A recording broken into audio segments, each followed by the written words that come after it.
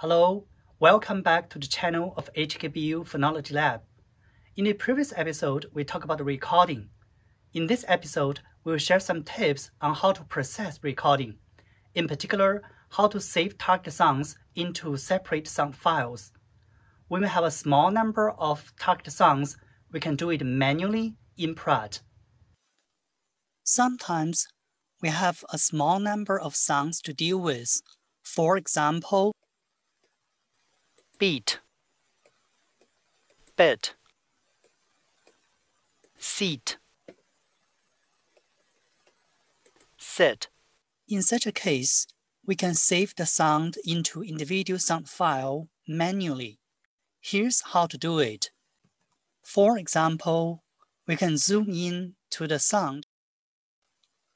Listen to it to make sure it's the correct sound. Beat. It would be better to leave some silence period before the sound starts, and leave some silence period after the sound we want ends. And then we can go to File, Save Selected Sounds as WAV file. Click on it.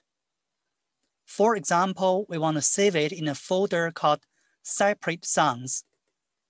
We enter this folder. Now we can also give the sound a name. It will be most transparent just to type the word. It's beat, so we save it.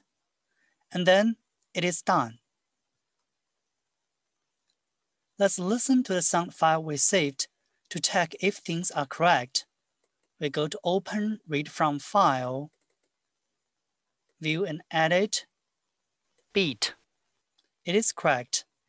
For the different words in a sound file, we can repeat the procedure. For example, this is bit. Save it. Give it a name. And we can do the same for the other target sounds. This works well when we have a small number of target words. If you want to know how to process a large number of target words, please see our next episode. Thanks for watching. Bye.